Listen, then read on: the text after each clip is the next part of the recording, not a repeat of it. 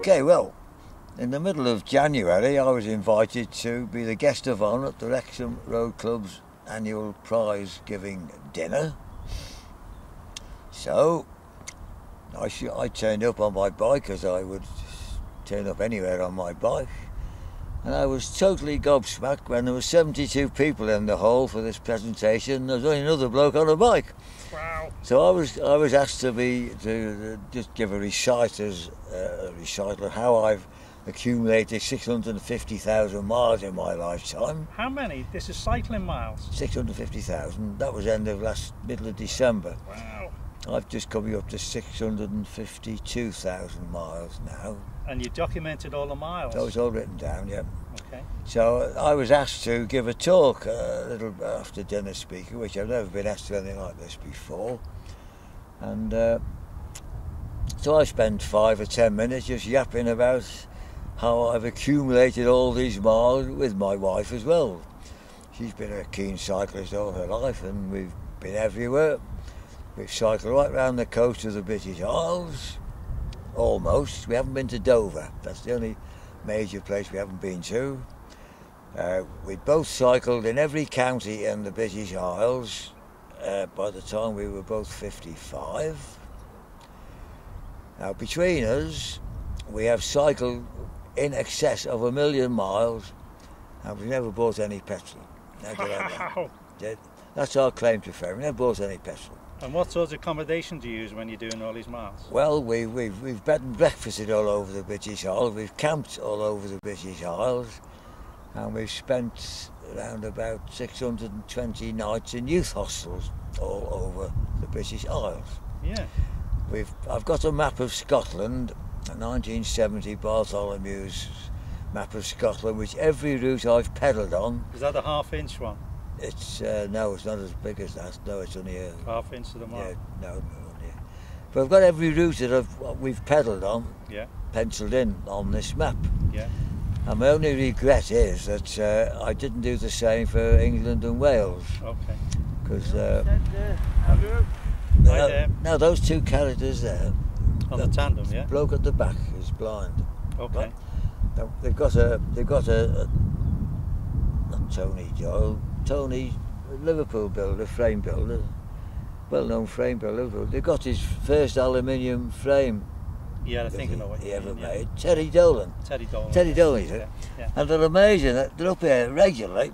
Yeah. And when they come to these pinch gates, they can't get through because they've got flat bars. Yeah, they're locked. So they both hop off, and with it being a very light machine, they just lift it over the pinch bars. Yeah. But when they come to the other barriers, they get round without. An amazing couple. They're out every day, and the chap on the back is totally blind. Yeah. That's a little aside from my speech at the Wrexham Road Club.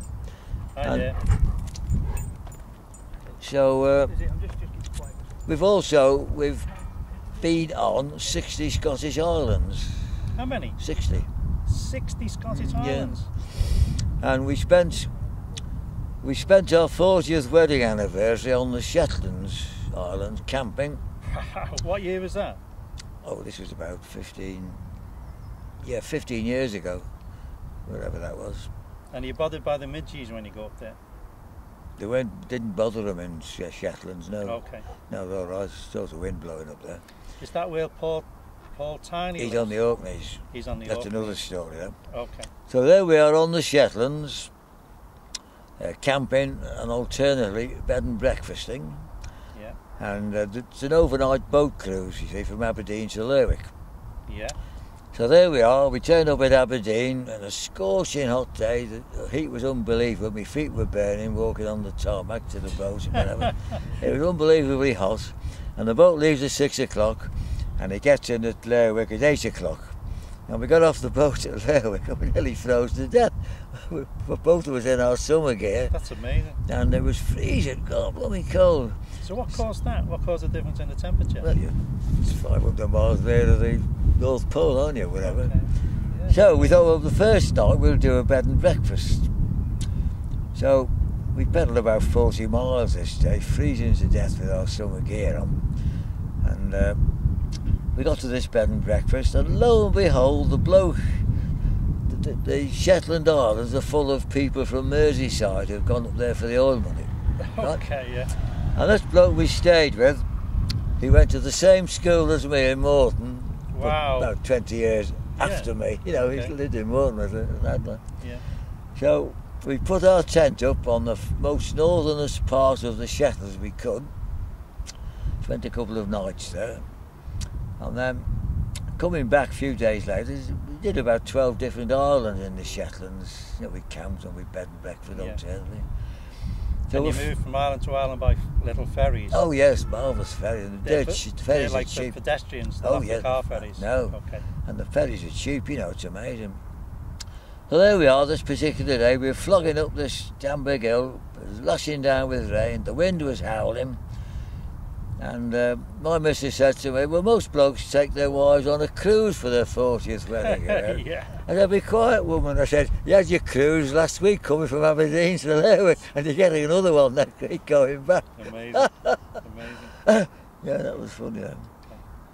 Well, going back to my, going back to my experiences, which I recited at this dinner, I could fill a small book on the horrifying and interesting and terrifying experience we've had cycle camping. Have you thought about writing or getting someone to write a book for you? Somebody's told me, people have said to me for many years, why don't you write a book? And I said, well, I've got to learn to write first. Sure. You say, because I'm 82, I'm not going to... No, but you can get what you call a ghostwriter. Oh, yeah. To do it for That's you. right, yeah. And all they do, use a microphone, yeah. and you tell all your stories, yeah. and they just write it for you. Yeah. No, yeah. I'm serious. Yeah, Simon Flood's mother, and every time I see her, well, you write this blooming book. No, you need to. Honestly, you need to. All these experiences you've had, yeah. Like when you think about it, this movie I'm doing now, you're so interesting and so easy to interview, aren't you? Yeah. No, I could go on for hours about my lifetime experiences. Except fortunately, I've got a wife who experienced these things with me. So tell me now what your name is, your wife's name, roughly what year you were born, well, and where you were born. Well, I was born in Birkenhead, but I keep quiet about that. Okay. Born in Birkenhead in 1928. And your name is? That is a bike. Surname? Watson. Watson, okay. I've been known as Harry the Bike for the last 45 years. This cycling group that you lead is called Watson's Wanderers. Watson's Wanderers. All right, Tom. Don the barber. Don the barber, yeah. He cuts my hair every 2 months or so. Yeah, he lives in Shotton. Oh, he does, yeah. Yeah.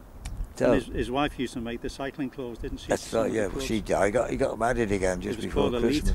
Yeah. Elite cycle wear, wasn't it? Yes, he got married for the second time. He went to Australia to get married. I didn't know that. Yeah, just last autumn, yeah. And Celia, where was Celia? She was born in Runcorn in 1926. Which part of Runcorn? Oh, the reason I asked, my father lived in Runcorn. Yeah, her house would have been directly underneath the flyover for the Coathanger Bridge. Okay. Got pulled down when they built the bridge, apparently. Okay.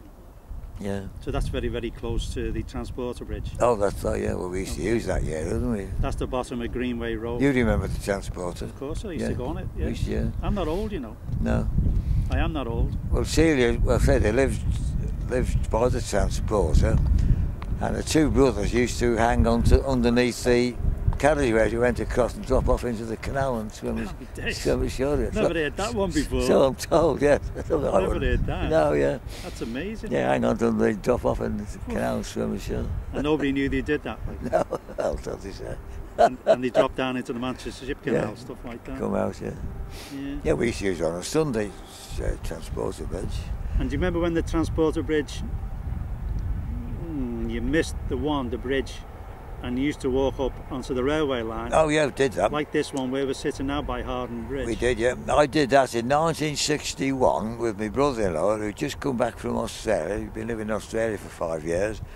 And I took him out on the tandem, and I know it was 1961 because the Coathanger Bridge was not quite joined together. There was about 3 inches, 6 inches gap. Yeah, sure, and they were joining it together the next day. Yeah. So this was seen, but of course that bridge is gone now. Yeah. Long since gone. Yeah. So me and my missus, we've been on the Transporter Bridge at Runcorn. We've travelled on the Transporter Bridge in Middlesbrough. Yeah. And quite recently we travelled on the Newport, South Wales Transporter Bridge. Oh, I haven't been on them yet. Yeah, that was closed for years. We were going to put it down and ship it to America. Yeah. But it got weekend. Yeah, we were on it one Easter weekend. We had a weekend down there. But there's one Transporter Bridge I haven't been on because I can't get to it, and that belongs to Unilever, Warrington. In Warrington? Yeah, did you know that? By Bank Key? Yeah. Okay. They have a Transporter Bridge which is not used, but it's a listed building for getting the wagon to cross the Mersey. Okay. It's long since been out of action, but it's a listed building. Yeah, in Warrington there, do you remember the other side of Warrington? Do you remember have you ever been on the little rowing boat with your bike? You know the other side of... across the canal? Yeah. No. You haven't been on that with your bike? No, yeah, I don't know if it's still being used, I'm not too sure. I lived in Warrington for 21 years before I moved to Bevington, yeah. So I used to use that ferry. We go up the Ship Canal on the Mersey cruise every year. That's marvellous day out. Yeah, I've never been on that. Oh, it's superb. Woodside, well, from Woodside up to Salford Quays and back. Get a bus back. I had a house built in 1972. I lived in Liverpool at the time, and when they were pulling the old houses down in Liverpool off Kensington there, you know, where I rented one, I bought a house in Penketh. Oh, yeah. You know, by the Ferry Inn? Yeah. Yeah, that's where I lived, just off Station Road there, you know, by the Ferry Inn in Penketh. Fiddler's Ferry Inn? The Fiddler's Ferry Inn. Oh, yeah, we passed that. Yeah, that's where I used to live, on that road there. I passed it last week, last Sunday I was past the Fiddler's Ferry Inn, yeah. Yeah. The week last Sunday... But that's been flooded many, many times, you know. Oh, sure, yeah. Week last Sunday, I go out with the mould section once a year because I can't handle hills in my old age. Okay. So I get invited out when they go down Runcorn, Newtown. Yeah. And we had dinner at Norton Priory. Yeah. And we whizzed over the bridge of Moor over the river and whatever. Yeah. And we came down the St Helens Canal and we went into a cafe cum museum on Spike Island, which I didn't know existed before. I didn't either. Yeah, coffee, it was all new. Yeah. Coffee and tea and all right, yeah, Spike Island, yeah. Have you been to the Cycling Museum in the Walton. old coaching house in Warrington Old Gardens yet? Walton, no. Walton Old Gardens. No, I've heard about it. Yeah, no. you know where that is? Yeah, not been by the crematorium. Yeah, no, not been there. It's really good. Yeah, I'm sure. He's got lots of old bikes in there. Yeah. He's a really nice guy, you know. Yeah. My bike will probably finish up there when it gets disposed of. Yeah. There you so go. what plans have you got for this year? This is year... It's 2009. What plans have you got for 2009? Well, don't make any plan. I could be wife's knackered. Okay. Celia's in a wheelchair. She's in a wheelchair now, even though she was on the tandem with you last week. Yeah, if we go anywhere without the tandem, it's quicker to get her in a wheelchair and push her out. I understand, yeah. We have a train ride every Friday. This Friday we're going to Coventry, meet my brother-in-law. You're going to? Coventry by train. We go on a train every year. My brother-in-law lives there. Okay. My sister died last Easter, but we're going to maybe inspection my brother-in-law, having a pub grub and down the train. Last Friday we got the train to Bangor and I pushed the 10 miles around Anglesey, went to Anglesey for dinner. Right. Tell me where you used to work. Well, I used to work at... You were a fitter? I was a fitter at British Nuclear Fuels. In Capenhurst? That's right, yeah. Okay. And what year did you start there and what year did you finish? I was there 20 years. 20 years? Finishing 89. Been totally retired 20 years. Yeah. So. Yeah. What sort of tents do you use when you go camping? Oh, there's the thing now. I haven't done any camping for two years. Yeah. And all my tents are waiting to be somebody to come along. There's 100% discount. Anybody who wants a couple of Vango Force 10 Mark III tents. Amazing. In good condition. Amazing. I've got 2 tents, 2 sleeping bags, a couple of inflatable mattresses, primer stove, pots and pans. Yeah. And nobody wants it because it's 30 years old. Can't get rid of it. But they're still in good condition, aren't they? Oh, excellent. All the seams on the tents don't leak, do they? They've all been sealed off. Yeah. When was the last time you went with the Roughstuff Fellowship? Go every Easter. We're going this Easter to Hawes in Yorkshire. Going to Hawes? Yeah. Well, we're in the wheelchair this year. Yeah, I was going to say Hawes. There's too many hills around in Hawes. Yeah, oh yeah. We can't get the tandem on the train to get there anyway. And I always look forward to the Easter meet. Yeah.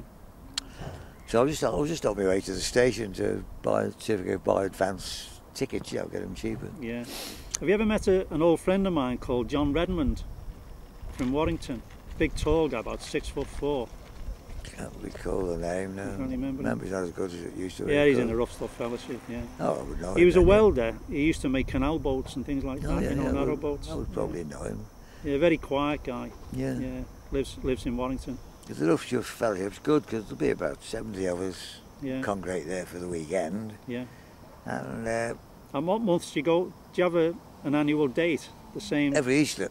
Every Easter. We have an Easter meet at a different venue each Easter. Have you ever experienced lots of snow at Easter? Oh, many times. Yeah, and that doesn't stop you? No. Well, you book in, you booked in for your annual dinner and wait, the AGM. It's the only AGM I go to because you've got a captive audience. Everybody goes to the AGM because we're all there. Yeah.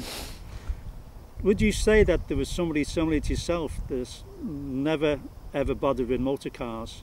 Not like car assisted rides? There's a bloke named Eric Neal. He got a letter in this month's journal which came a couple of days ago. In the Roughstuff Fellowship journal? And he's apologised he can't get to Easter meet this year. Okay.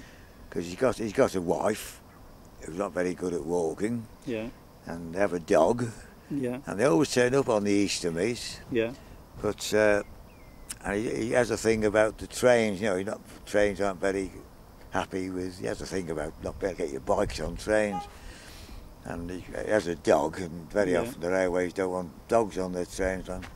So he apologised he won't be coming to the Easter meet this year because it's a 6 mile. It's a 6 mile for me. It's a 6 mile walk from the highest railway station in England, Garsdale Head. Okay. I've got a 6 mile walk on the main road. Okay. Less than get a bus, of course. Like. Yeah, you might be able to. Yeah. Yeah. So there you go. Because you can use your bus pass now, can't you? Then. Don't have a bus pass. We have a train pass. We can't. So you're in Wales then, okay? We get a free rail pass, rail card off the council. Okay. Which saves us £48 a year. Yeah. Because I normally do about 4,000 miles a year on trains. Yeah, okay. We train all over the British Isles. Yeah. Because with us living on Merseyside, we can use Merseyrail on our pass. Oh, that's right, yeah. And we can use any bus all over England on our pass as well, free of charge. You can't use any train out of Merseyside. No, definitely not. No, we can't have both. No. And Celia very often goes into town on a bus, but she has to pay. She moans about the price. Yeah. There you go. Yeah. So what other things would you like to do? Can you think of anything that you would like to do apart from the Roughstuff Fellowship meeting? We've done it all. Do you ever go on the CTC birthday rides? Oh, years ago, yeah. You don't go on them anymore? No. Okay. No, Celia's got osteoporosis. Okay. And she's been bad for 3 years now. Yeah. And we had to pack up. What year was it when she had the serious accident? It was 89, February 89. 20 years just now, she was in Warrington Hospital. Yeah, I remember. Yeah. Yeah. Didn't it happen not far from 80 Racecourse? Yes, just outside. She was hit by a truck. Oh, yeah, took it, yeah. Just outside. Yeah. And you've been on a weekend? You're on your way home? Yeah, we've been to where was it? Chipping somewhere. Yeah, Chipping, yeah. Weekend, yeah. Over towards Slade and something like that. Yeah, she was in Walton for 3 months. Yeah, I remember. But she made a remarkable recovery after that, Yeah. A couple of years, she was doing 8,000 miles a year once she got back bike time. Yeah. But those days, when you get old, you just have to live on your memory because you can't do what you used to do. Well, I remember meeting your wife a few years ago. Barb and I were on sort of like on the outskirts of Blacon, and she was, I think she was coming off the cycle path or going onto the cycle path, and she'd just been for a birthday cake for you. Oh yeah. It was a special celebration. She'd just been for a birthday cake for Harry. Yeah. Amazing. It's funny. We were in a pub yesterday called the Gate at Winsford. Yeah. I said that as we've been here before. Leading these Watson's Wanderers rides every Tuesday, which I have done for the last 18 years. And where do they meet? We meet at Crystalton by the Plough End, Crossroads, every Tuesday, 10 o'clock. Yeah. And in the last 18 years since I've been leading these rides, I've led over 700 rides. 18 years you've been doing that? and I make a point of visiting a different pub every Tuesday. Amazing. And in the last 18 years, I've taken my gang to 532 different pubs. Wow! You see? And have you kept a record of all the names of all the pubs? Oh, yes, all written down, yeah. Yeah. I'm an archivist. Okay. So yesterday, we've been to this pub before. We celebrated one of my birthdays here a few years back. When I looked at my archives this morning, it was 93. Yeah. we were there celebrating my birthday. Now tell me the story about the surprise visit to the Guinness factory at Preston Brough. Oh yeah, well, that come about, I clocked up 500,000 miles, you see. This was January 97. I clocked up my first 500,000 miles. No way I'm going to get a second 500,000 miles, but that's another story. Yeah. And so what we do is, it was on New Year's Day at the Bull Inn at Chocolate, which was all local at the time. We went there, and people presented me with Guinness glasses and Guinness this, that and the other like, and all sorts of things, made a bit of a fuss of me. Yeah. And my photograph was taken underneath a big banner. The lads had produced this whopping big banner. Yeah. You know, congratulations, how did the bike, 500,000 miles, at 280 miles to the gallon. Because at that time, I say a lot younger, I was doing 280 miles at least a week. Yeah, yeah. And I was drinking a gallon of Guinness a week. Yeah. You see, in those days. Yeah. So I was made a big fuss of. So a bit later on in the year, I put a do on the Cape Nurse Social Club for all my gang, you know. So 500,000 miles, I should invite 50 people. Wow. To this club too. So I put a big do on, everybody ate well and drank well. Yeah. And then a bit later on, one of the chaps in the club, he'd met somebody walking who happened to be a manager at the Preston Brough Guinness factory. So that was just a coincidence, they met this guy? Yeah, this guy's a walker, and he met this other bloke who was a manager. They had a chat and a meal in a pub apparently. So unbeknown to me, there was a do organised at the Guinness factory, you see. In Preston Brough, yeah. So I turned up this Tuesday. I was told to get on the back and mind my own blooming business. Yeah. And we did the devious route and finished up at the Guinness factory. Yeah. Where we all had to sign in. There was about 18 of us turned up for this do. 18? Yeah. We have a dozen out most Tuesdays. We have a good turnout. In the summer we can get up. And nobody actually let the cat out of the bag. You just didn't know where you were going. I hadn't got a clue where we were going till we finished up in this Guinness factory. So. Fantastic. So we go into this this little reception room, and this manager was there, plus the boss of the factory, and also I think it was a Mr. Richard Guinness, the only surviving member of the family that was in the business on. Okay. So we had a bit of a talk. And they said, unfortunately, we can't give you a drink because we're not a licensed site. Okay. But we'll give you a tour of the factory. Yeah. So we all put white coats on. Yeah. And we all put... Did you have to wear hairnets as well? Oh yeah, all dressed up in the gear. We had to have microphones and earplugs in and things. Yeah, yeah. And this site manager took us on an hour's tour of the factory. Fantastic. It was unbelievable. I just forget the number. There's thousands of tins of Guinness being packed. And they all get on the conveyor belt upside down so they don't leak. Okay. And there's a boat comes in, or it came in from Dublin every night to docks in Liverpool. Yeah. And there was a fleet of tankers delivered this raw, undiluted Guinness to Preston Brough. Yeah. And the reason why the factory was there because it's on the Vernwy Aqueduct. Okay. That's why the factory was built there. It's got sure. Pure Welsh water to dilute the raw Guinness down. So it was the right sort of like what they call the pH value of the water and stuff like right, that? Yeah. So we had this hour's talk around walk around the factory, and not a soul in sight. Yeah. And not just Guinness, they packaged all sorts of other stuff as well. And so did they actually have a bottling plant, or is it just cans? It's all cans. Okay. Yeah, it's all we could see was cans, conveyor after conveyor belt of cans of Guinness, lager. All aluminium cans? Yeah, all sorts of other rubbish as well. Yeah. So after an hour of tramping round, we goes back to the this reception room. Yeah. And the shock of my life, there was a big table lined one side of the room, lined up with food. Wow. And the other table, the other side of it, was piled high with cans of Guinness, you see. Help yourself. God, and I was made a fuss of. I was given a Guinness silk tie, which I've still got. Yeah. Never gets used, of course. Yeah.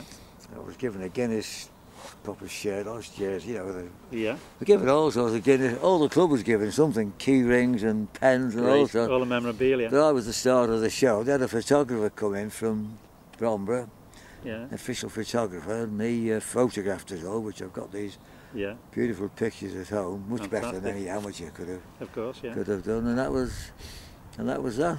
Lovely. Yeah, that was 500,000 miles. Wow. And since then I've done. I bet you never slept that night, did you? Yeah. I bet you were so Yeah. excited. Yeah, and then about a week later, I knock up the door. I opened the front door, and there's a bloke there standing with a tray with 24 cans of Guinness in for me. More and more. Yeah. Yeah. It's unbelievable that, but it wouldn't happen now because this bloke, the manager, he Okay. went on to other things, and this is a one-off. Of course. Yeah. Yeah. And this all started off because after me 500,000 miles do at the Bull at Shocklatch, Yeah. one of the lads rose off to Guinness in Yeah. Park Lane in London, Yeah. telling about this guy who cycled all this miles, drank all this blooming Guinness and that, and he got no reply, you know. A big promotion, wasn't it? Yeah, so a couple of the lads, you know, rode off. Somebody rode off to Dublin, and they weren't interested. It was just pure sheer luck Yeah. that one of my mates met this manager, you Yeah. know, and he was astounded that Yeah. this marvellous, you know, Yeah. promotion of Guinness, and nobody's interested. That's Yeah. why I was organising Of course. the Yeah. Guinness factory for me. Yeah. My mother had a similar episode. She was over to have, you know, what they call fishermen's friends. Oh yeah, Those little yeah, I've tablets. got them at home. Yeah. Well, she used to live on them. My mum used to live on them. Yeah, marvellous things. And she wrote a letter to the company, and she got lots of free samples for trying to promote them, because every time she met somebody, she'd open this little box Yeah, and give people fishermen's oh, friends. yes, I like them. Yeah, Marvellous okay. things. Yeah, so you've already been converted. Oh yeah, Yeah. yeah. So there you go. Did you ever have any children? Oh yeah, I've got one son. He cycled. He's 52. Yeah, what's his name? Colin Watson. And where does he live? He lives in Chester. Okay. Yeah. He's a mountain biker. Goes out every Thursday night, all the year round, Yeah. on rough trails. Does he drive a motor car? He has a company car. He has a works company for car. Unilever. In fact, he Okay. just got pinched last week. His company car outside the house. Did he? Last week, yeah. Yeah. He works for Unilever. Whereabouts? What? The Unilever office, is it? In Sunlight. Yeah, where I live. I live right by there. Yes, he's a computer expert. Always on computers. Okay. He's a qualified electrical engineer. He got his degree in Okay. engineering, Okay. but he's not been in engineering for years into computers. Yeah. He sorted out this Millennium bug in 2000. He's travelled Did he? all over Europe with Yeah. his team, sorting that out. Fantastic. And he Yeah. said he got a company car, he got a well-paid job. He's hoping to retire at 55 and Okay. just devote his time to cycling. Yeah. Okay. Yeah, I can hear the train Yeah. going past now. It must be 4 o'clock now. We've Yeah. been here at Chimwagon for an hour. You okay? Yeah. Yeah. So I'll switch this off now, eh? Okay.